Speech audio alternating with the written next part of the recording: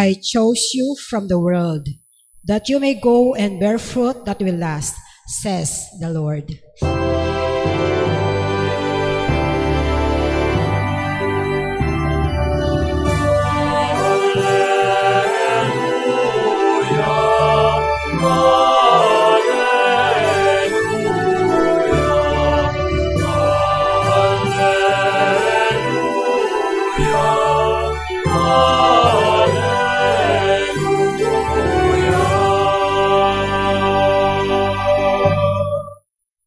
The Lord be with you. And with your spirit. A reading from the Holy Gospel according to St. Luke. Glory to you, O Lord. Jesus departed to the mountain to pray, and he spent the night in prayer to God. When day came, he called his disciples to himself, and from them he chose 12, whom he also named apostles. Simon, whom he named Peter, and his brother Andrew, James, John, Philip, Bartholomew, Matthew, Thomas, James, the son of Alphaeus, Simon, who was called the Zealot, and Judas, the son of James, and Judas Iscariot, who became a traitor. And he came down with them and stood on a stretch of level ground.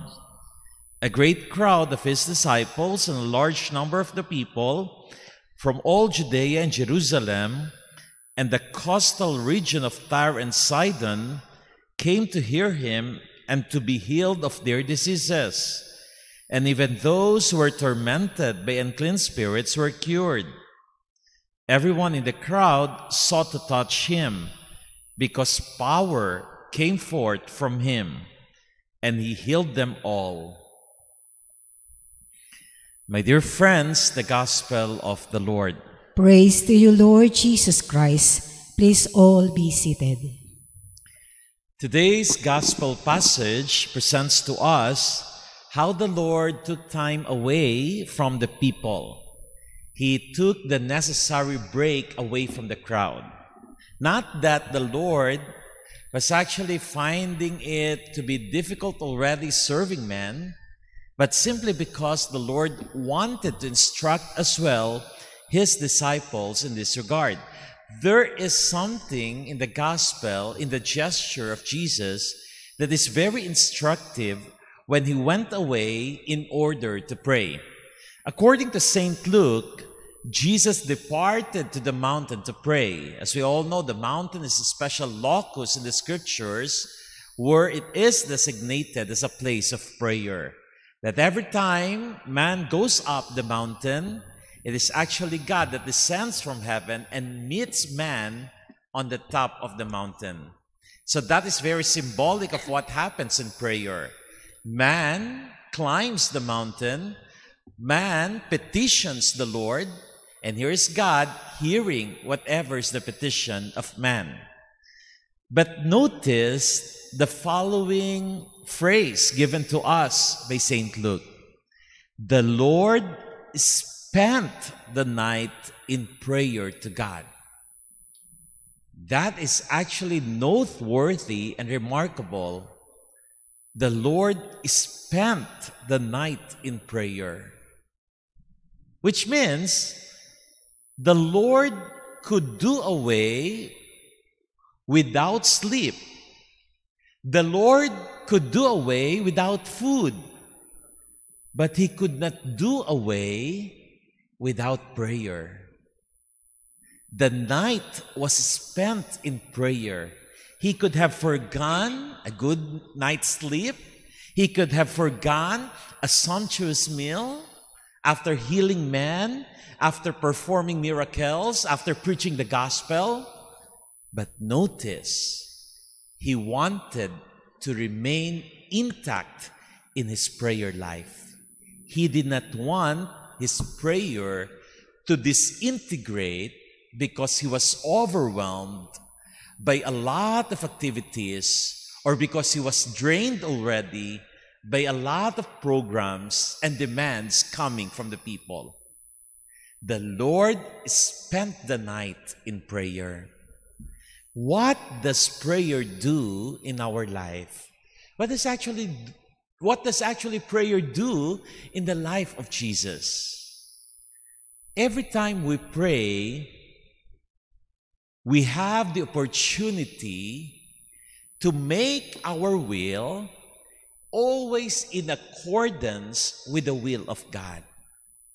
Every time we engage ourselves into prayer, our will becomes in congruence with the will of God. It is important that even if Jesus was already doing a lot of things for the people, he wanted to remain aligned in his will with the will of the Father. Because the will of the Father is the reason why he came down on earth in order to save man. Therefore, that is also the kind of importance we have to place in prayer. That every time we pray, it is our earnest desire that our will may conform to the will of God. That we walk with God hand in hand in respect to our will. Why? Why is it important that our will is in congruence with the will of God? Because any tension in the life of man, any conflict in the life of man, any frustration in the life of man, any worry or uncertainty that we experience each day is actually a tension between following my will or following the will of God. Obeying my will or disobeying the will of God. Doing my own thing and resisting the will of God. Sometimes, when there is tension going on in our life, it actually speaks of how we are opposing the will of God to happen in our life. That is a good barometer that we can use, especially in determining what kind of life I am following. Is it my life in accordance with the will of God? Or is it my life purely in accordance to my own will? Because if there is any tension going on inside of us, it must be because we are resisting most of the times the will of God to happen in us. That is why also, every time we pray, we sharpen our focus to find out whether what I'm still doing is the will of God or no longer the will of God. When we engage ourselves into prayer, then it strengthens our capacity to perceive God in all situations of our life. Whether I am in a workplace, whether I go to the market, whether I go to the school, whether I go to the church, whether I go for a movie, I can always perceive if it is the will of God that I am following or not. If it is the will of God that I am opposing or dutifully carrying out. My dear friends, it is important that we engage into prayer each day. And in the terms of St. Luke, the Lord spent it all night long. Why? Because the Lord wanted to remain focused that His will is always in accordance with the will of the Father. Today we are celebrating also the most holy name of Our Lady. And it is but fitting that we take also the example of Our Lady, how she faithfully followed the will of God. When the angel Gabriel appeared to her, there was nothing that Mary resisted in the message of the angel of the Lord. Everything she followed. Why? Because she trusted that the will of God is always the finest and the best for her.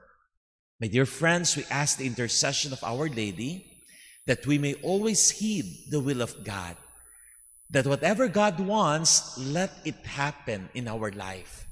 Because if it is the will of God, it is the best and the finest. Amen.